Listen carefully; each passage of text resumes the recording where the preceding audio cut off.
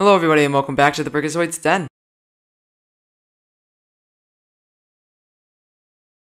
So today, I believe, is going to be the last, will LEGO make something for a video game? I don't know what you would call it really. But we're going to talk about the Gotham Knights video game today, and if LEGO will make sets off of it. Which I really hope they kind of do, but I don't think they will. Just like the other games, I think these either might be way too mature, or they just won't bother with the property because I don't know. Maybe they're just not interested in doing sets off of the game for when it comes to DC. Even though they did stuff for Marvel, but fingers crossed that they do stuff, but I don't think they will, which is a shame. But whatever, there's not much we can do about it.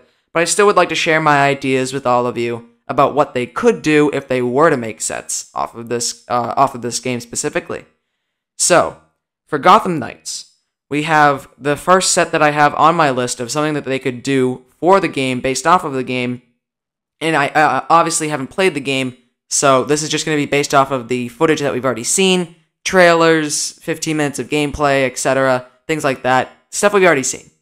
So basically, my first idea is a Batgirl bike set, and that'll be like $30, around that range. Come with Batgirl, Robin, Mr. Freeze, so you have a new Batgirl figure, new Robin figure, and a new Mr. Freeze figure. And the builds would be a oversized Batgirl bike from the trailer, or I guess it would be more like just a bat bike, whatever kind of bike it is, but just kind of oversized, kind of wacky looking, and it would be for Batgirl.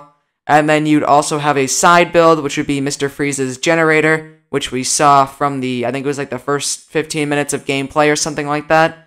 And that could have really good prints, really good stickers, I guess.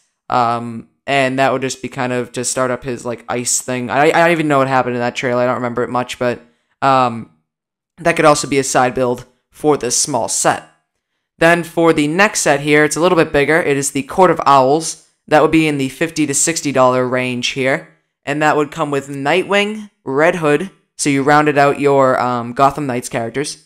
Then you have Talon, and then 2 members of the Court of Owls as well. They could have really nice tuxedo pieces, or torso prints, and also leg prints, as well as a face print with the mask, or even maybe even a molded piece for the mask. I don't know. Well, they might have hair, so yeah, maybe it'd be better if it was a printed face print for the mask, and then for the build, as well as the Talon, which would look very cool.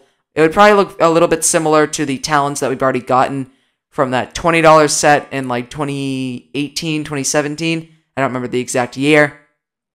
But it would still be a very cool figure to have. And again, new Nightwing, new Red Hood, as well as the new Batgirl and Robin. It would just be a great combination. And then for the actual build of the set, we have a Court of Owls full-blown play set.